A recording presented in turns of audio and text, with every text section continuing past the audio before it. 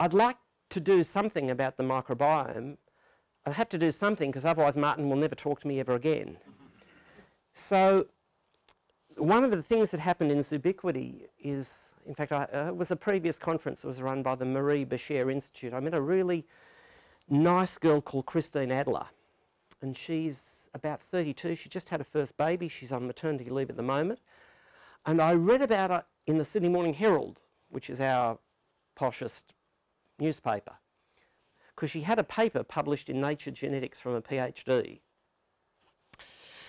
And she worked at Adelaide University, which is a centre of excellence for dental research in relationship to the oral microbiome. And what she did was she went all around the world and collected ancient DNA from people. Okay, from as many, there are centres all around the world that keep old human skulls and old human bones in specially hermetically sealed containers. Now, microbiome work is only possible because of the development of pyrosequencing, massive parallel sequencing. And everybody, well, cat vets have always known the oral cavity is a really complex place. And my most important research mentor in life was a lady called Daria Love. And she was an anaerobic microbiologist. And she did her life's work was characterising the different bacteria present in the gingival cleft of cats. And she discovered about 6 new species. So Porphyromonas gingivalis, it was called a different thing then, and many Bacteroides and Prevotella and Clostridium villosum were all organisms that she characterised. And her principal interest wasn't in what they did in the oral cavity. It turns out that they're all of the causes of catfight abscesses, and that hadn't been recognised because in the late 60s and early 70s when she did that work, if people had a catfight abscess, they would culture it aerobically and they'd grow Pasteurella multicida, and they'd say that was the cause. Now, if they did a gram stain of a pus, they would find there were at least 10 different bacterial morphotypes: spirochetes, gram-positive rods, gram-negative rods, gram-positive cocci, Peptostreptococci, Bacteroides, Porphyromonas. So catfight abscesses are full of these gingival cleft organisms. Not a big surprise, isn't it? Cat goes up to another cat, oh! Right? Deep, festy mouth, teeth goes in, comes out like a dagger, inoculating them, highly reduced environment because the muscle's undergone necrosis. Is your heart rate going faster? Can we record it? No. Okay. I want this on YouTube, I'll be famous! Okay. And it seals over the top, and it's an anaerobic environment like the gingival cleft. And so you get an anaerobic abscess, and they're the same organisms that cause pyorthorax. And in that case, it's their translocated bacteria that move from the oral cavity down the trachea into the lung, because all of those cats have got a little bit of pneumonia as well. And maybe Daria's greatest contribution was showing that when you transport horses internationally on jets, that if you tie their head up, they almost always get pneumonia and pyorthorax, because in order for a horse to clear the oropharyngeal flora that's moving down the trachea, they need to put the head down and cough. And so now when they put horses on jets, they tie the head up only when the plane takes off and lands, so that they can feed on the ground. So she's an amazing woman that did work. So I wanted to build on the work that she did before, because we always knew there were more organisms there that we can grew. Now this is one of those things that's really important to understand. When I was at vet school, we thought everything that can grow on an agar plate is a typical bacteria, right? And leprosy is really unusual because it won't grow. Right? Does that make sense? Like you get pyorthorax, you culture it anaerobically, you get some anaerobes, you get an abscess, you get some staphs, you get an abdominal infection, you grow some E. coli. Like we're used to the idea you can grow things. But it turns out that of all the bacteria on the planet, we can only grow 5%. Okay, so that's really, because my favourite organisms are mycobacteria and fungi, and we can all grow fungi. They grow really well, but mycobacteria, we've got 3 new species, and we can't grow them for love or money. We've tried everything. And probably we need to grow them inside amoeba or something, because they've evolved not to live in the environment. And it's the same here. So when you do this microbiome work, it's the ability to look at all of the bacteria, not just the ones you can culture. So you massive parallel sequence, a little restricted part of a genome, the 16 ribosomal RNA, and all bacteria have got it. It's highly conserved, but the sequence you get from all of them is different. And people that are really good at bioinformatics can then, with very clever high-power computers, look at the different distribution of organisms. Now we think about gram-negative and gram-positive and aerobe and anaerobe, but they call them formicolites and actinomyces in different groups. So what Christina Adler did, she became an expert at pyrosequencing the microbiome of the gingival cleft from H and DNA. Now I don't know if you know, but when people were hunter-gatherers, like in the Paleolithic period, they never had dental caries and they didn't have periodontal disease. They usually got killed when they were 40 or 45 and their teeth were actually in good condition. You know, they might have been punched out by somebody with a bigger stick or something. It wasn't until people started to grow grain and started to have refined carbohydrate in the diet that they developed caries, which isn't a big surprise for those of you that are my vintage. And it's the same largely for periodontal disease. So what Christina did was she looked and showed that there was a flip in the microbiome of the gingival cleft related to the history of the dietary evolution of human beings. So it seemed to me an incredibly logical experiment was to compare the oral microbiome of cats that ate dry food with cats that ate raw food. And the only trouble was that I had to pay for this research. Okay, now I was foolish enough to fly Andrea's horse Connie to fly from Bristol to Australia. That set me back $20,000, but I got sex. So maybe it was a good investment. This, I just got another publication. So I only want to go through this quickly to show you what, because you talk about microbiome work, it takes a long time to understand what's involved and which people do it, and it requires expertise. So this is the different phylum, you know, Actinobacteria, Bacteroides. I can't recognise formicolites are the gram-positives. And then you divide them into these groups, and down the bottom you can see how they change with wet food and with dry food. This is probably the most informative diagram, and you'll see a lot of diagrams like that if you start reading about the microbiome of the skin, the nasal sinus, or the gut. So it's a really terrific way to look at the whole spectrum of bacteria. So what we did to do this work, you'd go up to a cat and you'd get a swab and you'd open its mouth and you'd rub it against the gingival cleft and you'd put it in this special media that preserves the DNA and put it in the freezer and take it down to the dental school at Westmead Hospital. And she would then send it off to a special, she would do the pyrosequencing and send it off to a bioinformatics thing, and then they would give all the information back about a month later, which she would then subsequently analyse. Now there are 140 different types of bacteria present.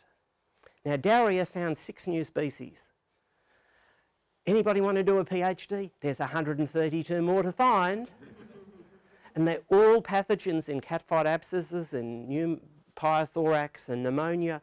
And they're probably all sensitive to metronidazole, so maybe it's not important. But if you want to understand the microbiome, this is the type of thing you need to do. And this shows a dendrogram of genetic relationship of all of the bacteria that are present.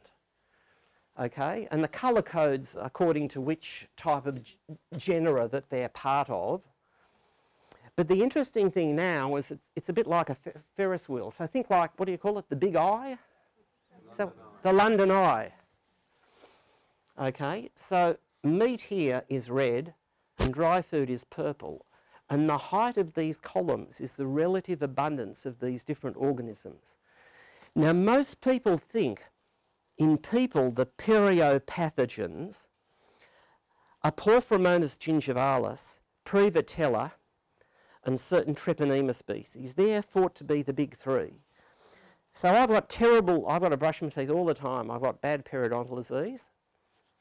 So if you cultured me, I'd have a lot of those organisms present. Whereas some of the young people with perfect teeth that had fluoride in the water and all of the advantages in life, you weren't the poor son of Polish immigrants that came to Australia like I was. No, it's all right. I'm just trying to get a laugh, like, you know, it's late in the day. You wouldn't have any of those organisms. You would have normal flora. But all cats have got periopathogens. But if you feed them dry food, they have more. And the way to express that is in this graph, and there aren't many dots on the graph because that's $5,000 worth of work. It's just expensive, and it's hours and hours of Christina doing it because she has to develop a library. She has to characterise all of these because they're different to people, they're related to the human organisms, but she needed to group them into taxonomic units, 140 different ones, a lot of analysis, and certainly I couldn't do it. And I would not do this work without having an expert in the area. I'm too old. It's really quite specialised. Now it's interesting now, don't put this on YouTube. The trouble is that we don't have enough points. But there's a big difference between those two lines. And it wouldn't really surprise you that a cat eating dry food, a highly fermentable carbohydrate that can be broken down in an anaerobic environment, a whole variety of acids and volatile fatty acids is likely to have a different microbiome. So that wouldn't be like a big surprise. So all you need to do is to use your common sense and feel the power of the force. Okay, now this, I'm just trying to, like, Carolyn worked with me and she does a lot of continuing things. A senior veterinary representative from a multinational pet food company looked at me like I'd got insane when I told her I fed my cats 50% raw meat diet and that I didn't agree with feeding dry food to cats.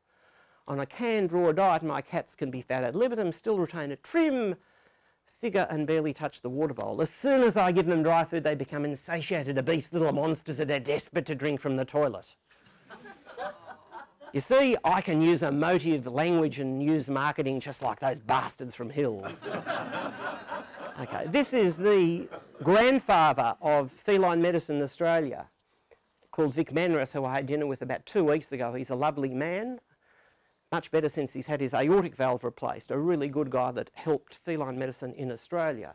It just goes to show that when you try to fly against the face of nature, especially with a creature that has been resistant to selective change for tens of thousands of years, you will expect trouble. Experience of 40 years of practice and tens and thousands of cats tell me cats on a basically raw meat diet live the longest. Do I have proof? Of course not.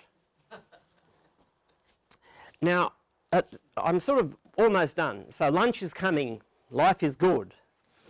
But the benefit of being 58 is that I don't plan to work for very much longer, and if they sack me, well, I'll just spend more time on the farm, okay?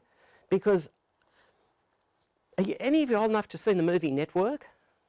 It's a wonderful movie with Peter Finch, a great Australian actor, and he's a newscaster that basically goes insane while he's reading the evening news, and he does really crazy things, and he says, I'm mad about the world and I want to do something about it. It's a good movie. It had William Holden and Faye Dunaway, and it influenced me, and I'm just angry about what's happened. I can't believe that a profession full of people so smart and so dedicated and so insightful as veterinarians just go hook, line and sinker for this bullshit. So I'm interested in why it happens and the mechanisms and the way it does. And I'm interested in trying to work out a way to affect change. Now, you're doing it better than me because you're actually doing it. I'm doing it with my own cats, and I think I've influenced people in Australia to some extent. But you need to use social media and journalists and the people that you think are your acolytes that are convinced to somehow affect change. Tom Lonsdale's been doing it for a long time, but Tom has a unique style where he can alienate almost everybody, but like he's made an enormous difference in Australia, but like he scares the shit out of everyone, okay? So I think he's done the first part. Now we need different strategies, different voices, different people, old people, young people, male people, female people, people from all cultures and countries that believe that it doesn't have to come from a plastic bag. Exactly what it is you want to feed them, I don't mind, but I can't believe the American mantra that everybody goes to a vet school in America thinks you feed Hill Science diet before you feed them KD before they die. I just can't believe that's what nutrition's about. So that this is Alexei Polden, who's a really clever young man. His father is, what do you call it in England, a silk? We call him senior counsel, you call him Queen's Counsel, don't you? We're trying to sort of demonarchise Australia. So the really old ones are still Queen's Counsel, but all the new ones are called Senior Counsel. And his dad is a barrister that is a media barrister. And this guy's doing an intercalated degree in journalism in law. And so he did this wonderful story in Honi Soit. Now, Honi Soit is the newspaper of the University of Sydney. And it used to be when I was a student, you know, there'd be thousands of copies everywhere. Now it's an online thing. But it's actually got some really good things. And this is an incredibly good article he did. It turned out, you know, I said we got 80 lectures and then it was down to 5 lectures. And the 5 lectures were given by a lovely person. I won't mention who her name is, but her job was to be the Hills rep. She was a tech vet for Hills. And she gave the lectures in small animal nutrition to the people at the University of Sydney. Now it turns out that the same thing happens in every university in Australia except Charles Sturt University. So there's somebody like that that gives the lectures to the students. Now that's a self-fulfilling prophecy. And so Alexei went down, and Tom Lonsdale, who is actually a brilliantly determined person under freedom of information, has got many of the contracts between the universities and the vet school. And usually they do something for the vicinity of $200,000 to $400,000. So it might be a couple of staff members or it might be just the full amount. But what do you get in return to that? You get your rep to give all of the students one version of the truth. And that version of the truth is anything that's raw or natural or doesn't come out of a plastic bag or a hermetically heated steel can is bad. Your cat will die of salmonellosis. It'll fracture all of its teeth from eating bones.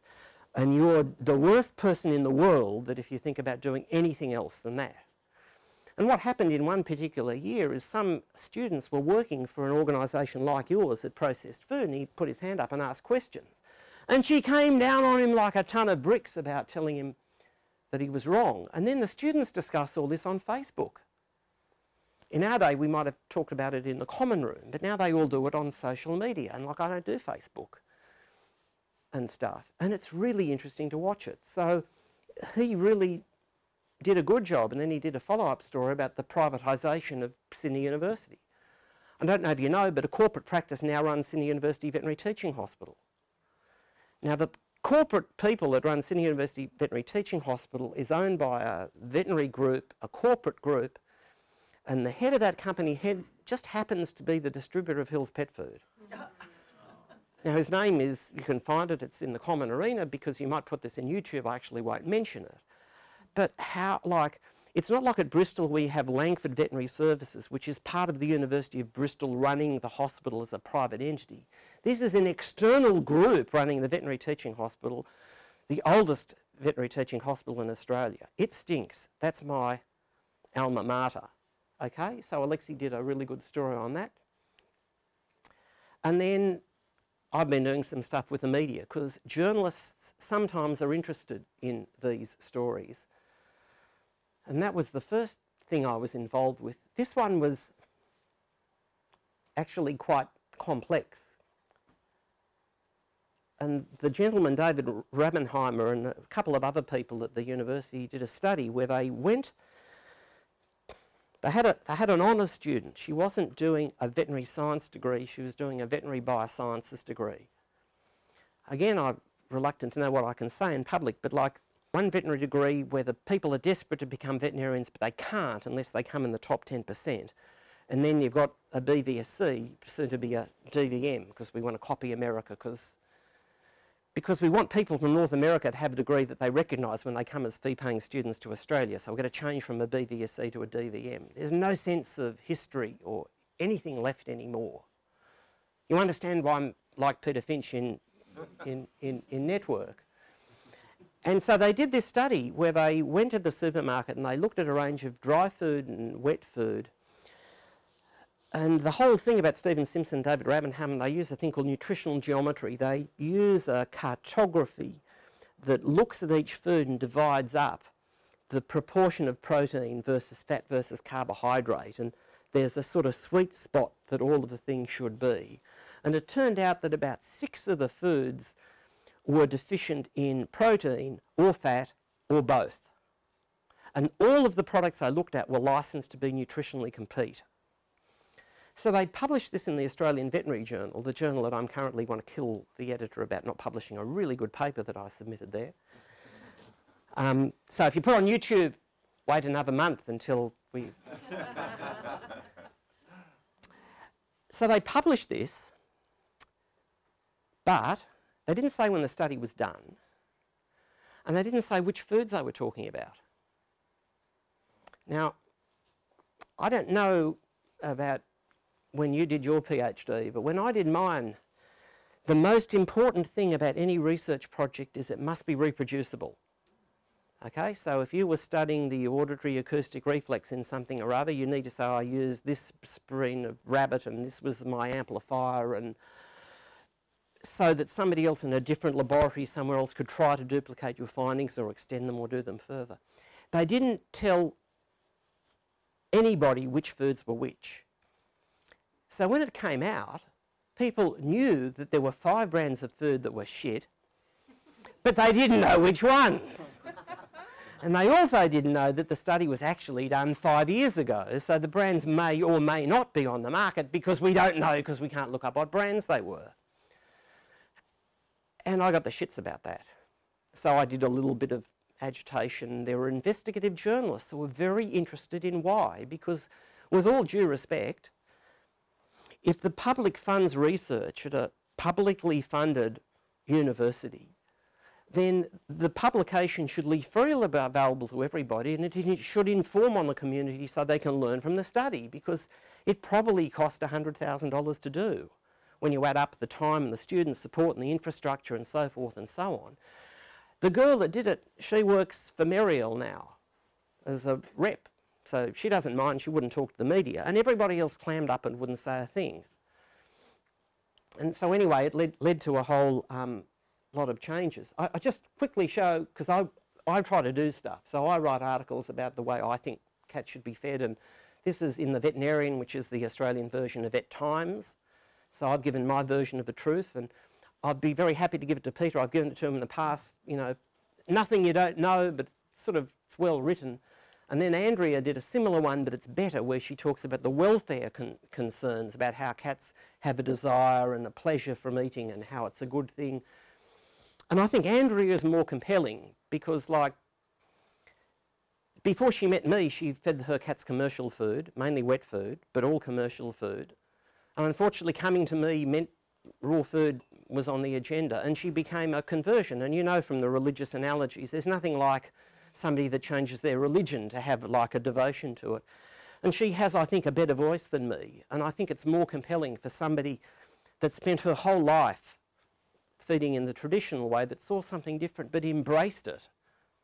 And she's very careful about talking about freezing things to prevent toxoplasmosis, which is a bigger issue for us because we feed kangaroo and stuff.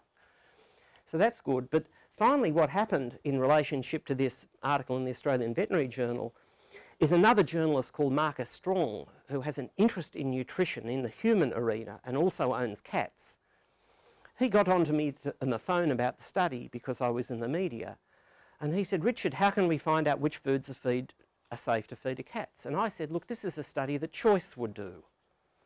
Now, I don't know if you have a Choice. The Choice is a consumer organisation in Australia, and what they do is they'll buy 5 washing machines and they'll test them. And then they'll give you a rating. This one's really good, but it doesn't have a good wash cycle. This one uses a lot of electricity. This one breaks down. So Choice repeated that experiment, except they only did wet food.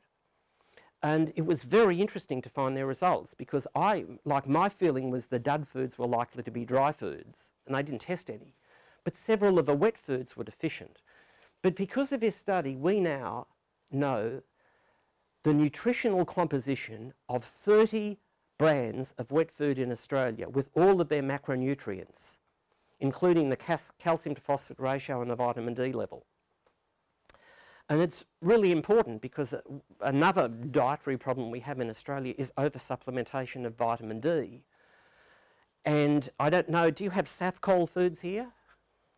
Isn't a brand you have here? They're a premium fish diet, but they must have their supplementation of vitamin Ds all over the place. But if you feed that diet exclusively, you have a very good chance of giving a cat hypervitaminosis D. So its kidneys and its stomach will become mineralised and calcified. and their diets were particularly bad. But I found it really disappointing that a consumer organisation would do better research and be honest and open about it than the people at the University of Sydney. And I can't help wondering whether the relationship about being in bed with the pet food manufacturers interferes with transparency. Because normally people think, well, if we can't trust the stuff in the supermarket, better buy the stuff we can get from the vet. So I've talked, two more things. I put this in after I knew you were speaking from New Zealand. Do you know John Munday? He's a really good pathologist at Massey, trained in North America. And he's the world expert on papilloma viruses, and I'm very interested in papilloma viruses in dogs and cats and how you treat papilloma-induced neoplasia, and he's a really great research associate. So we were sort of chewing the fat about this particular problem, and he said, thanks for sending me this. Massey's just the same. Many of us are uncomfortable, I'm sure. It is really simple. Companies only sponsor because they see benefit. Hopefully the students are smart enough to realise this, but probably not. And then in a follow-up email, when I said this wouldn't happen in America, because I was told, I've asked several people and they're a bit more careful, Hills was all over the Uni of Georgia, which is where he did his residency training. From memory, they sponsored Lab Coat Day for new vet students, and they sold Hills pet food at vastly reduced rate to the student staff with the blah. And they do this all the time. They've got a Hills rep in every year and a Nestle Royal Canin rep in every year, and they're all pimping food, and the students get it for free, and I grab it from them and feed it to my chickens. I find it really good chicken food. They thrive on it.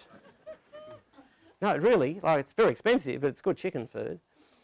And finally, because I got in a shitload of trouble over this, because Hills sent emails to the Dean.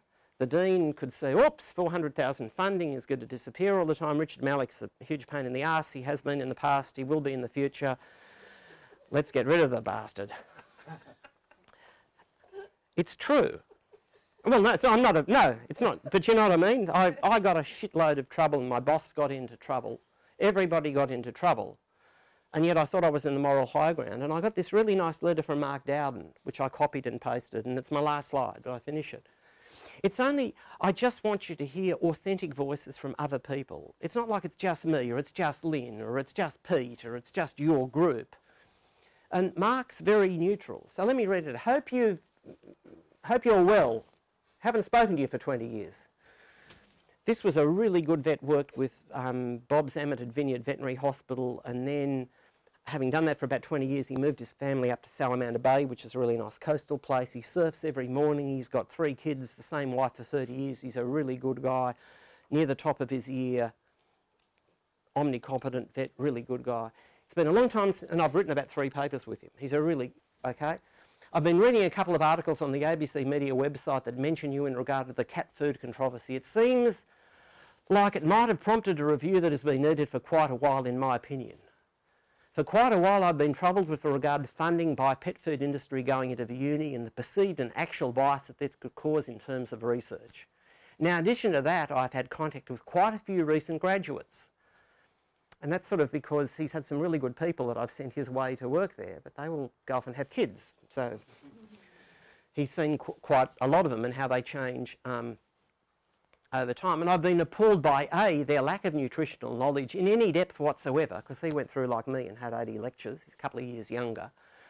And by the severely biased, one-eyed approach that they have had respect with nutrition. I was appalled to learn that rather than being lectured by well-credentialed research scientists like David Fraser or John Mercer or Frank, I can't remember, all the people that taught us in the nutritional field, they now receive their nutrition lectures from Hills reps. It's not surprising they now completely uncritically can spout the Hills company line with regard to any clinical problem.